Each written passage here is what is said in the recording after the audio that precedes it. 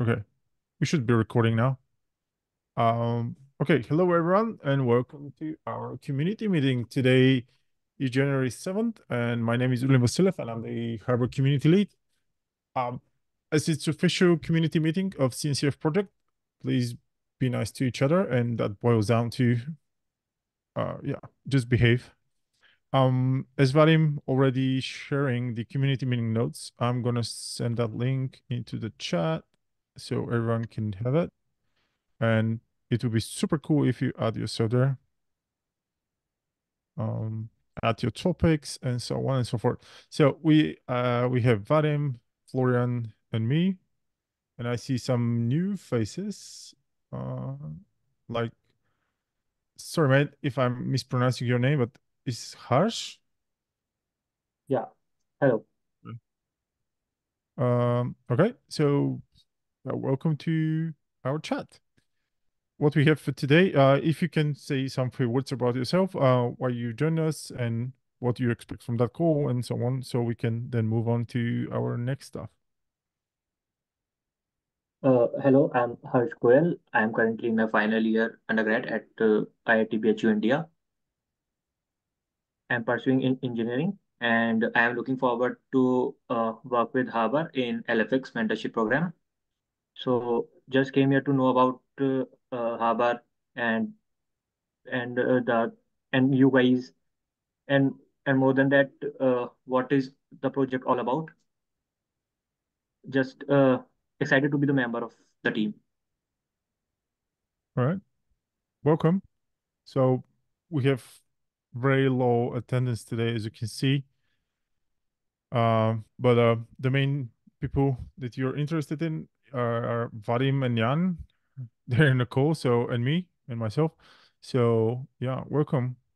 You know, the mentee application period hasn't ended yet. So we are still waiting some more attendees to join, and then we're gonna do the final sorting out of the mentees, and Linux Foundation is gonna send the notifications to all the mentees selected, right? Yeah, so this is the process. Currently, Yep. the process is that we have until the 13th of February time, or the mentees have time until next week to apply, and then we have time to select and interview people, and then make a decision until the 27th of February, and then and at the 27th of February, people will be then assigned and nominated as Mhm. mentee.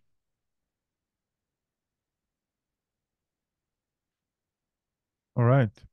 Uh, uh, what we have for today? Yeah, so I'll We don't post have much. both links here for the mentorship program. Analytics.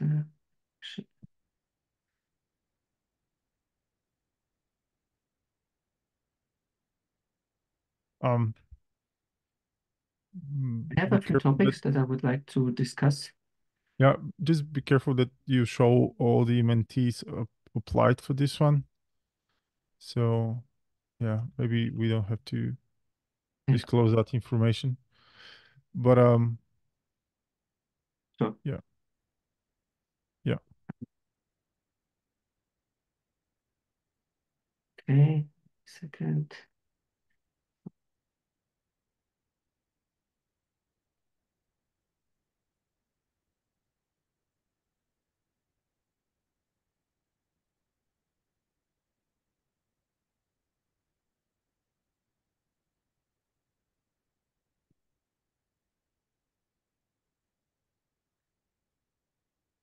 This one is open and this one is so,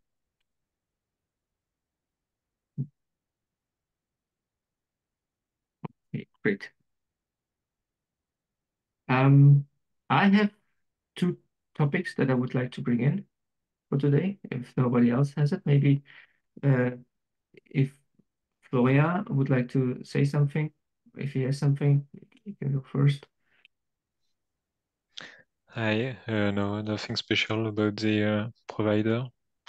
I'm working on some pull request today, but nothing special. Okay. Okay, good. I have one thing to share. Yes. I think it's obvious, but I'm not an employee of VMware anymore as of Monday. But that will not. I hope it will not change anything. In terms of my community lead's role for now. Um, so yeah, just FYI, if I'm slow a little bit, I'm trying to get my current life in order. So yeah, taking care of kids and not like hanging on the computer the whole day. So that's a little bit changed. So I'll be most probably slow in response. But apart of that, I'm joining KubeCon as a community lead, and we're gonna do the kiosk as we discussed, and the maintenance track and everything. So I'm part of my employment, nothing changed. So pretty much I'm gonna continue the same thing without being paid. It's interesting situation. But yeah. So yeah, Yes, that thank was you, some Oli. was that? Thank you. Thank you. All the Yeah. things you did for Harvard. Yeah. Thank you. Yeah. I hope we can continue working on Harvard together so we can Mhm. make it even better. So Yep. I just want to share. It's not important, but it's like a thing. So yeah, cool. I'm sorry, Vadim, to interrupt with that. Well, that's great to still have you with us. So you didn't do it for the money then, huh? Definitely, I did do it for the money. So uh, That what if or yeah, what if you will consider about that? Yeah. Oli is yeah, to it's do not paid by by us, but you are the boss. Oli. yeah. All right. So okay, we can continue. I think Vadim, your stuff, and I think we have to discuss the maintenance track at some point. Oh yeah, that's good. We can discuss this. I have two topics that I would like to bring up. One is the email that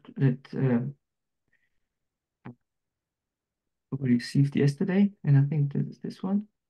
Yeah. So yesterday there was an email coming in that there is a new functionality available for the CNCF program. It's called NFX Insight version 3, and it's basically kind of a different or additional to the first insights possibility into projects. So this means that we could use um, this tool from the CNCF and yeah, get better insights into project and project adoption of Harbor.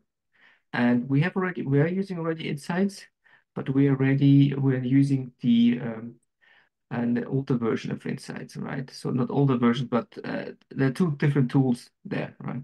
And we are Yeah. using one for the code quality, and I think this one is is based on a tool called crowd.dev, and this is more of something like how are people engaging in like community engagement. And I think this would be definitely something very helpful for us to adapt and use, especially because it comes for free as part of the Linux Foundation.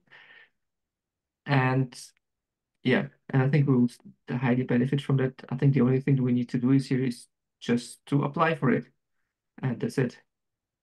Yeah. And then we will have get some more insights and yeah. By the way, that was like at some point the Linux Foundation deprecated that tool for many of the projects, and now they're rolling it out to like on phases again. I think they reworked it somehow with the Chaos org. Um, so we can definitely use that.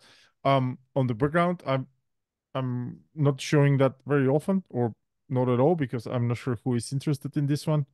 I'm using Orbit, and we have an account in Orbit for the project, orbit.love.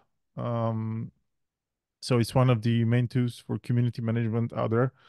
It's providing similar um, information, and I'm following like who's active, who's not, new members joining in terms of people and organization, new PRs, like stuff like this, so I can navigate through the community and offer help or ask for feedback. Yeah, but maybe we can do maybe we can do like a session dedicated with the community management in particular, with this tool and Orbit, so we can Mhm. see what kind of information we can get out of both of them and how we can use that. I mean, the instructions here are quite simple, right? So if they should activate it for us, the only thing we need to do is just answer with A to proceed, and they will activate it for us, and that's it. And then we can see the results on the website here. Yeah, and And that's the only thing we have it to was do. sent to the maintainers, right? Yes, I can It see was that sent to now. the maintainers, yes. Yeah, do you mind if I respond back to Daniel Brook? Go ahead. Yeah. So if something pops up later on about community and how we can like tune that thing, um, to go through me, not to take your time. If everybody's okay with this one. I think, yeah, we should activate that Yeah. because we have nothing to lose and only to gain, right? Because Yeah. we will get As I new said, I'm insights. like, yeah, I'm a bit slow with reading my mails now. That's the reason why I missed it. It's like from yesterday. Yeah. Okay, cool. Um, Okay, add good. that to All right. the. I'm gonna add that to the agenda for today that we are Mhm. discussing right now.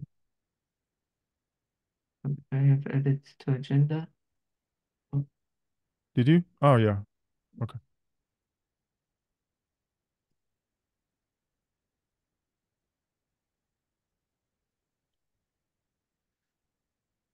okay, Okay. I'm good, gonna good. add.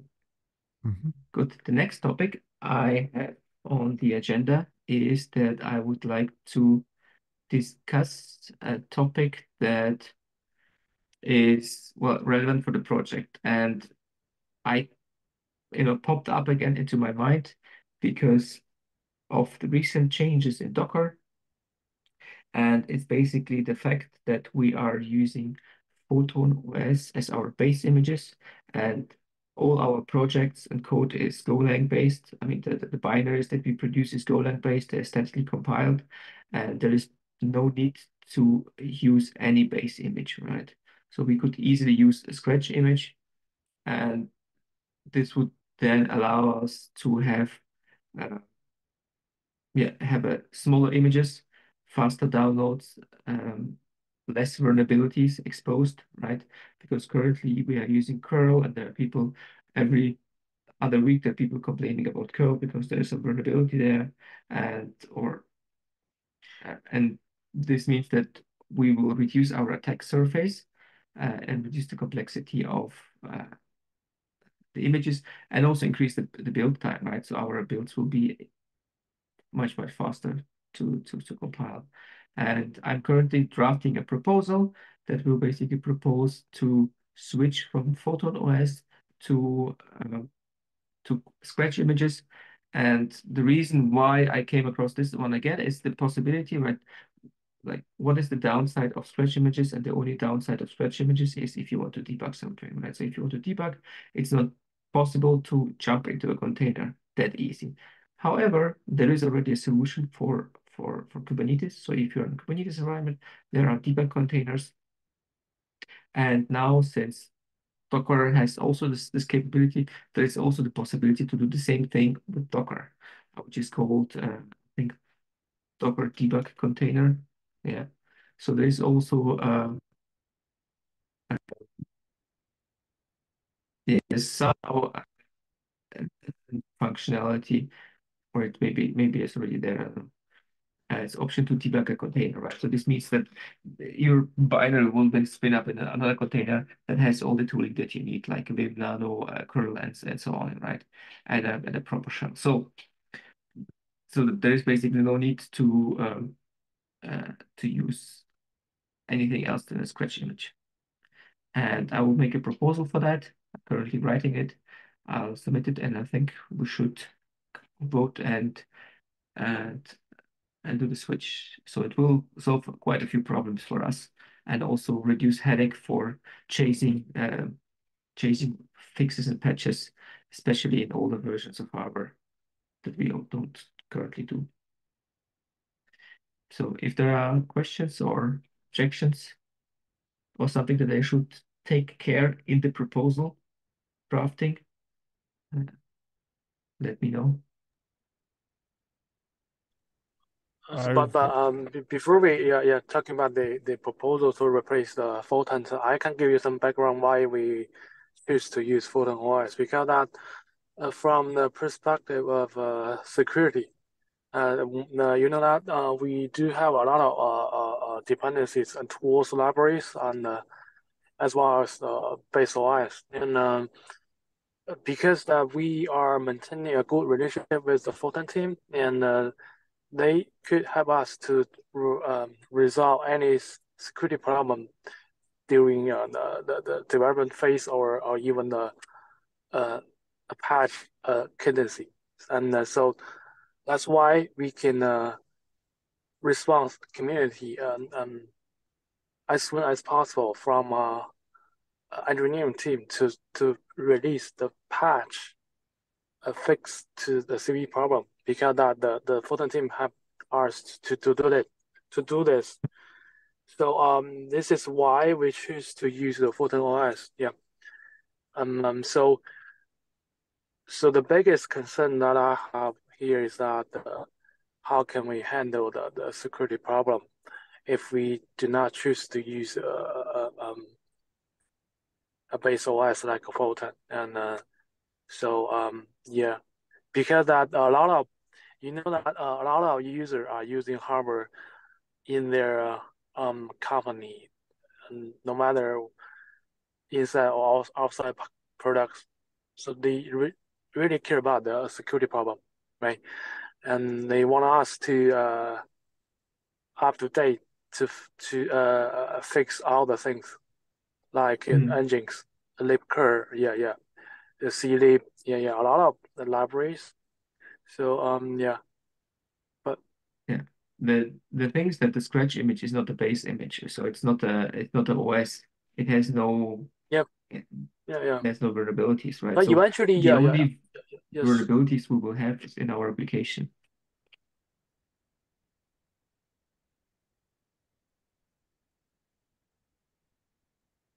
Because our application can run from scratch, and we don't need any third-party dependencies. So we don't need a base OS or base images. Like we can statically compile our application that we currently already do and run it from scratch. And so there is no dependency from whoever there is, right? So we're not depending on Photon because there is no need to be dependent on Photon.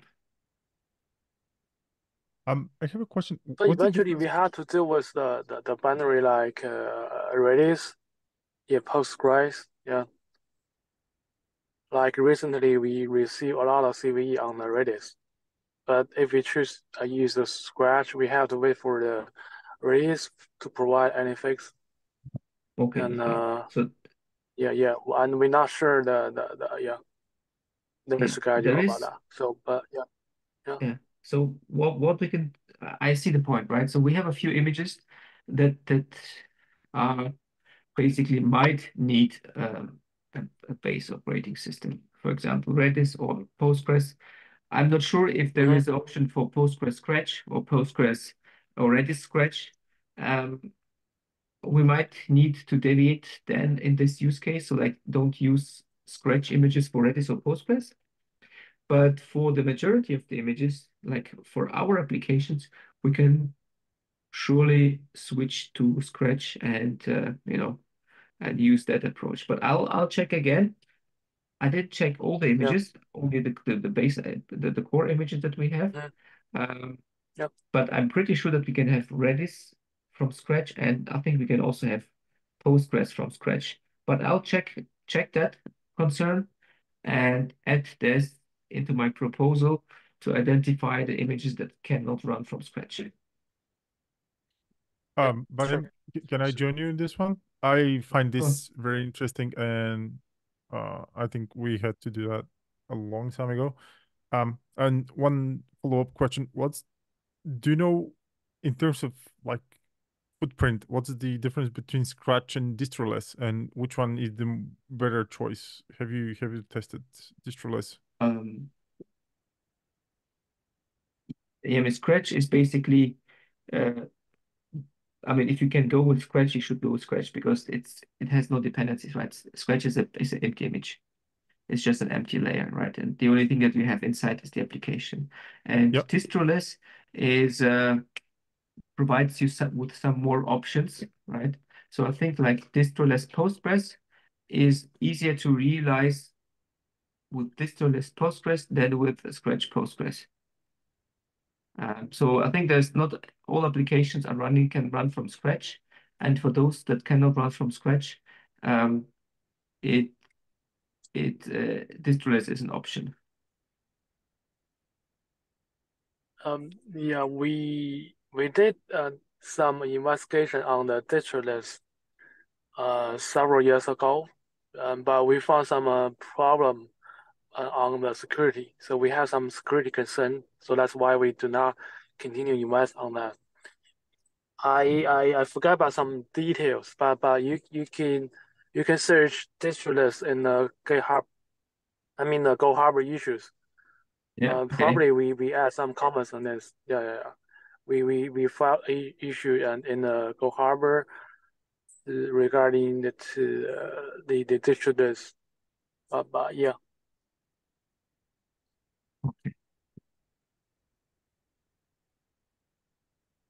You can search the distroless in the issue or attack. Yeah.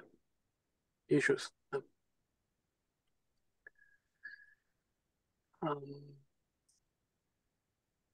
Yes. The second one should be the investigation. Yes. Okay. Yeah. We did some work on this, but yeah, I can talk with team about why we didn't choose distroless as the best aim. Yeah. So Yeah. I forgot about that some details. Sorry. Yeah. Yeah. So the thing is that distroless has a few more options, right? So this is the major difference, right? So that's why it has a surface area, Yeah. and then Scratch has no surface area, right? And I think what we can do is we can see if we can use distroless. I will put that into my proposal, distroless, and also Scratch, and also how to deal with the images that we currently distribute. It is like Redis and Postgres and Nginx. Like those three images are applications that we distribute that are not built from Golang, and those might need to have an operating system, and this operating system can either be distroless or it can be or it can continue to be photonized, right? So I think it can be both options are possible here. Yeah. So Okay. because that we do Okay. not have any relationship, with the distroless team, so eventually we have to handle the CVE. So from the perspective of OS, so that's why we choose. Again, that's why we choose Photon as the base. Yeah. That's the background. But yes, we can continue to discuss in your proposal. All right. There's also Wolfie OS. There's also, right. There's also kind of a distroless image thingy that you can. I'll put that also in my in my proposal. Okay? Yeah. All right.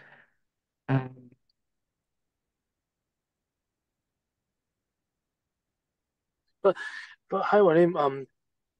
I don't think it is a high priority task for us to replace the base image, right? Base OS, and I think that so to have a harbor on ARM should be more important than this one, right? But here comes the trick. If we have distroless images, right? Yeah. It will be much easier to support ARM. And Yeah. this So is also probably we can my reason to push distress, not distress, scratch images. I got you. I got you. So yeah, we can discuss on the proposal. Yeah. Okay.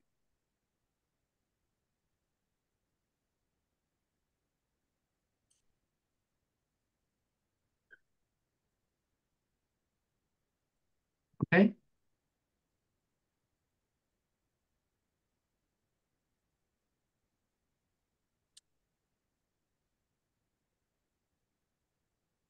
Okay, Ollie, you can continue with the preparation for KubeCon.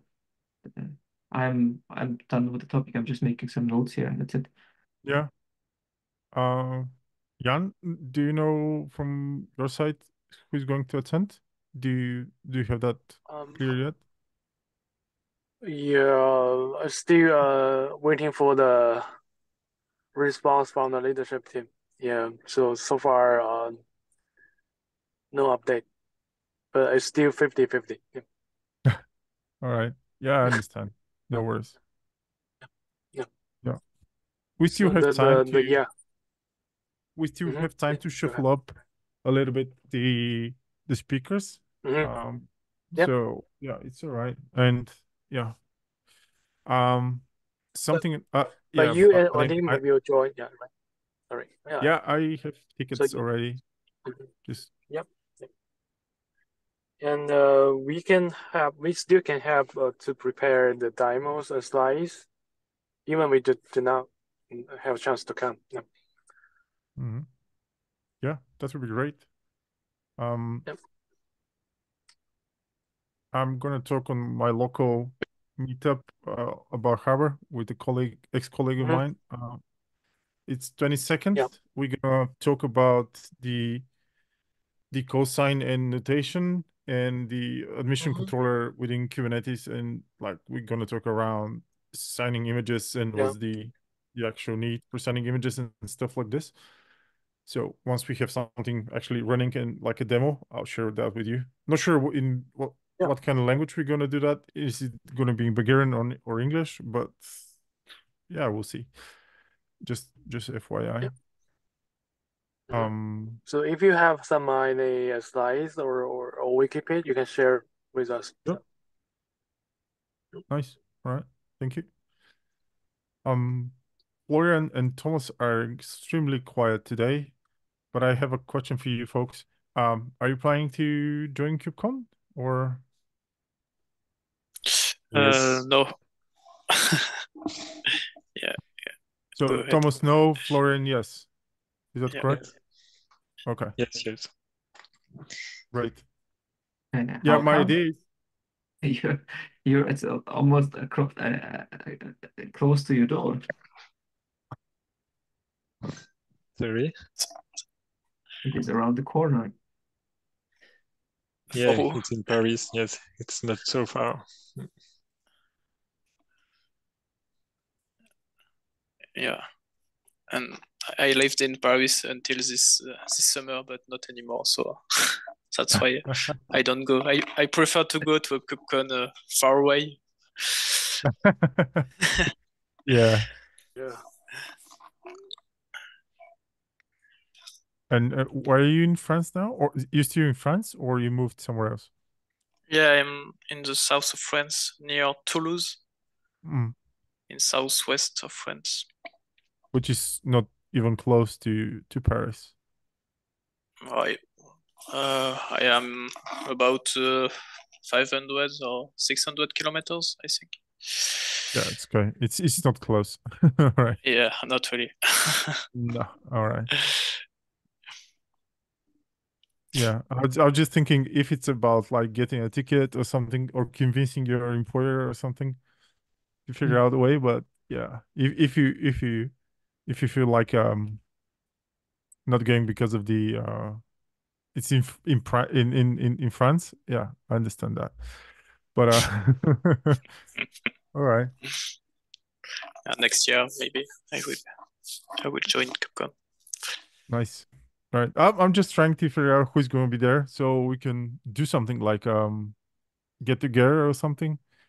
So we can have some fun and drinks. I don't have a budget anymore, but I still can organize drinks. But yeah, okay. Yeah, Right. I will try my best. Yeah, I bet on you, Jan. I bet on you. Yeah, thank you. All right.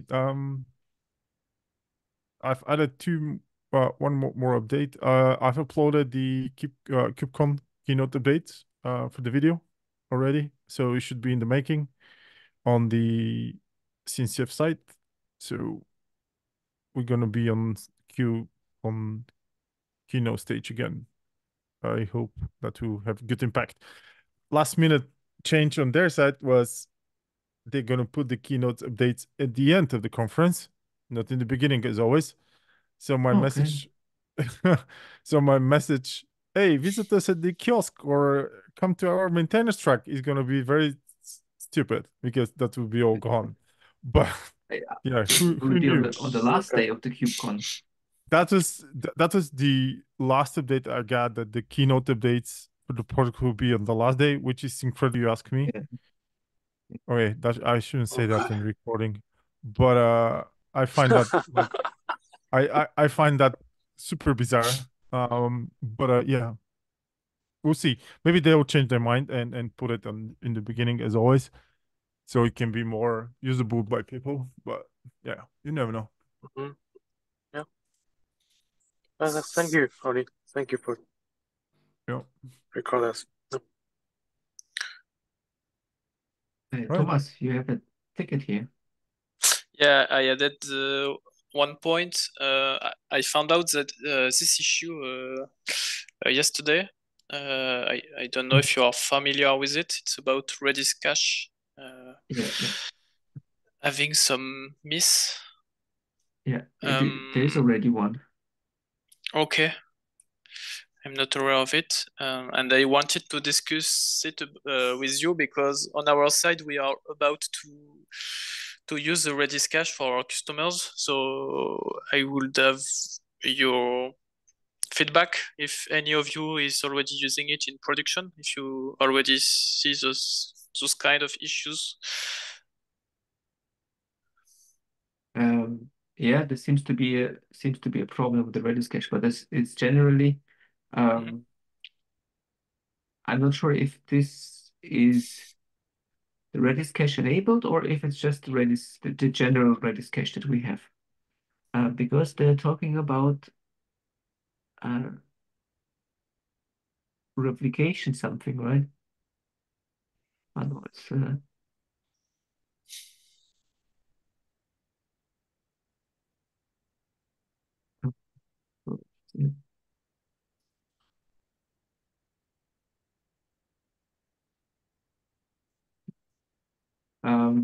I'm not sure if this is, there are two caching functionalities in Harbor. One is kind of the explicit cache that you can enable and disable, and the other one, which is the implicit one, which is always there, right? There's this one you cannot disable.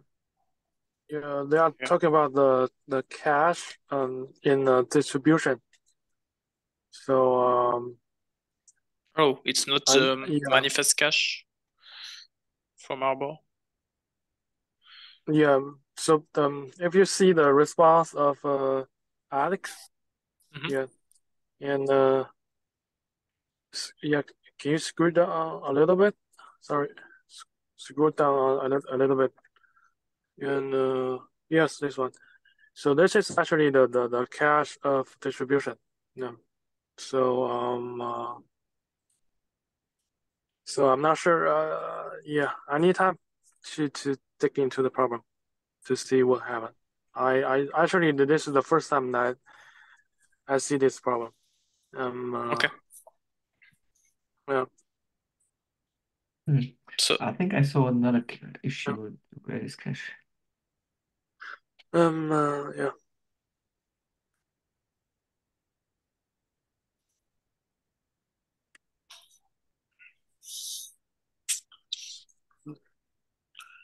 So hi Thomas, you have the same problem in your side, right? no, we don't have the problem. For now, we don't use Redis cache that you can enable or disable for manifests, and we would like to use it to use it in production.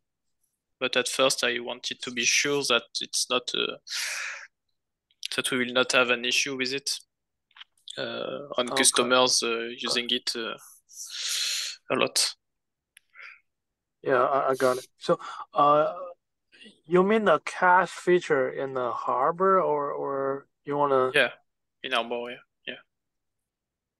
Okay, so if you're talking about the cache feature in harbor side, yeah, this problem will not impact Okay. because there are two different things. Yeah. Okay. The cache, the cache feature in the cache layer in harbor side, we just leverage Redis to cache and manifest to reduce the DB connection core and to save some IO from harbor core to DB, and especially on the high concurrency pooling scenarios. So yeah, and we have a wiki page to compare both enable or disable cache. Yeah, I saw it. Yeah. So yeah, it great. could be benefit for you. Yeah. And I know a lot of company has already enabled this feature to save cost. Yeah. Okay, great. Thank you very much. Yep.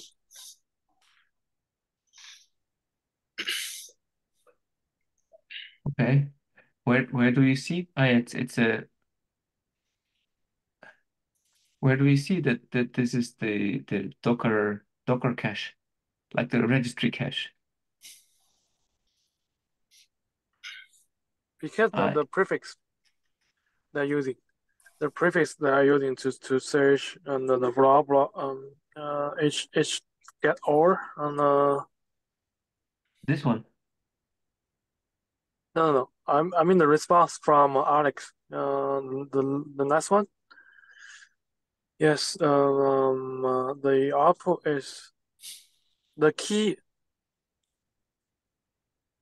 When yeah, this key is the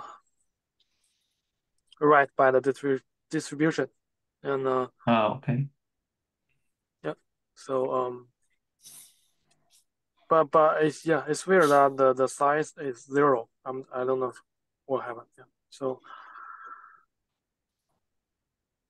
okay. Yeah, so here's the investigation, right? So they say that it's because of the proxy somehow.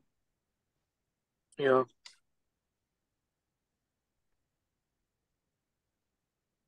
Yeah, so maybe digest. Okay. What's weird is it's like it happens only from Arbor 2.8 version, he says. I don't know if we upgraded the Docker distribution in this version. Why the problem would occur specifically on this version? I don't know if we had the issue before. That's why I thought it was about the Redis cache layer feature because of the version, but maybe it's just a coincidence. I don't know.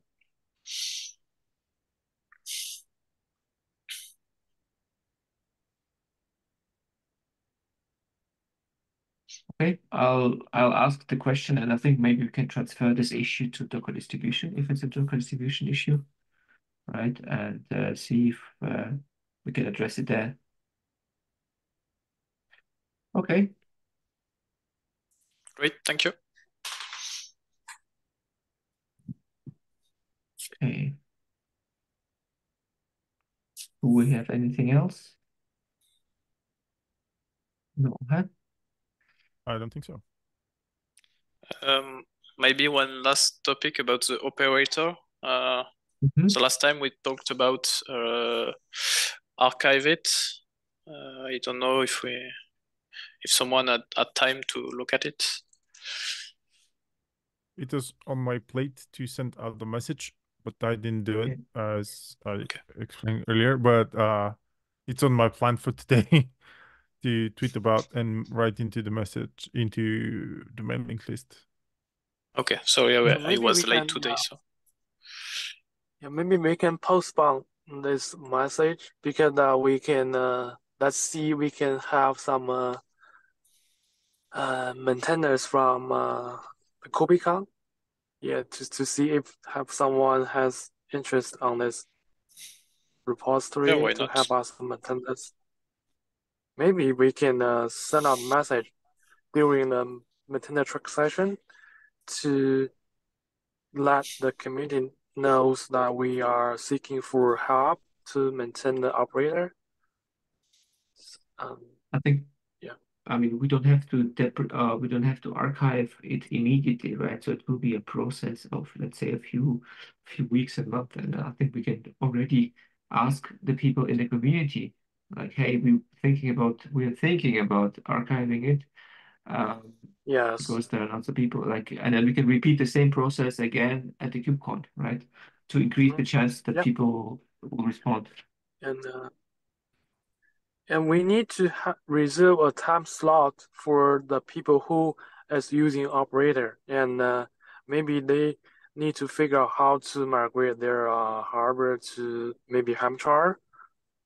So yeah, there should be a time for them to decide they have to migrate hardware to another kind of media time because that operator will be deprecated. Yeah. Yeah, we want like should a by the way, we are deprecating or archiving operator. End of story. It's gonna be a call for action if someone wants to take a row in it and then continue maintaining it. And we can raise that once again on KubeCon, like in the broader audience. And then after KubeCon, we can, if nobody shows up, then we can practically archive it. Mm-hmm. It's also. Also, I'm gonna open that to maybe we can address that also to CNCF, but I'm not sure if we have to use that channel to find maintainers. But yeah.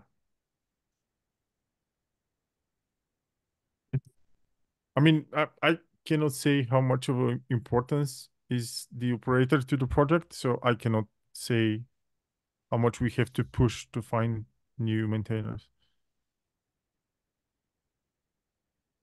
I'm not sure how many users is using hardware operator, so I can't know yet the impact. Yeah. Yeah, that's the same. Okay, so all right, I'm gonna send a message out today or tomorrow and see what will be the result. Great. All right. Yep. All right. Hello. Okay, everyone. We can hear you. Yeah. Okay. All right. Thanks a That's lot on everything. that. Yeah. Thank Let's you, see. and have a great day, everyone. Bye. Thank you. Bye You bye. too. Bye. Bye. Thank Bye. you. Bye. Bye. Bye.